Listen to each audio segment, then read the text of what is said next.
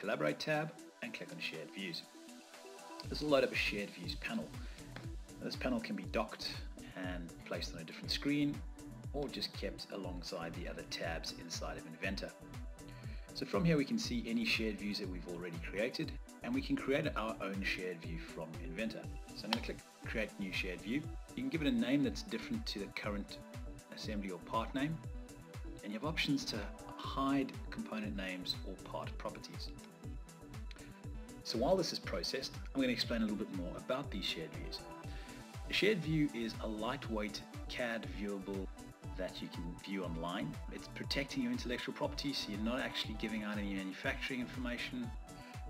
Once our model is uploaded, we can choose to copy the link, which we could put into an email to send to someone for approval, or we can view this in the browser, on a tablet, or on a phone. And obviously, in all of these areas, we get the same functionality that we get inside of the web browser. We can also share drawings. So let's have a look at our shared view inside of this browser over here. We're also able to do things like measurements, so we can measure between parts of our model to understand the size of things. So if we look at a markup,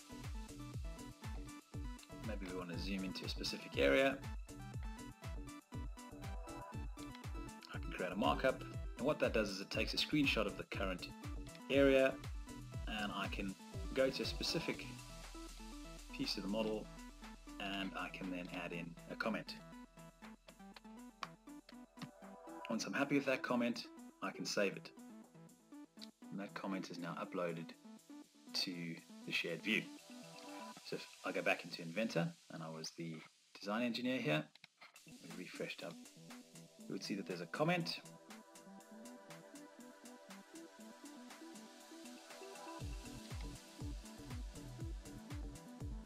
That comment is shown on the model.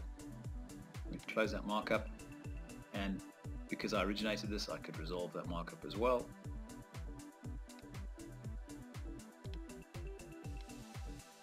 You see that that is now resolved. So the last couple of things you need to remember is that shared views only last 30 days. They can be extended by clicking on the three dots over there and clicking extend, and that'll extend the shared view for a further 30 days. And remember that you need to be signed into Inventor. And the reason for this is that shared views use part of your A360 allocation. I hope you find this useful.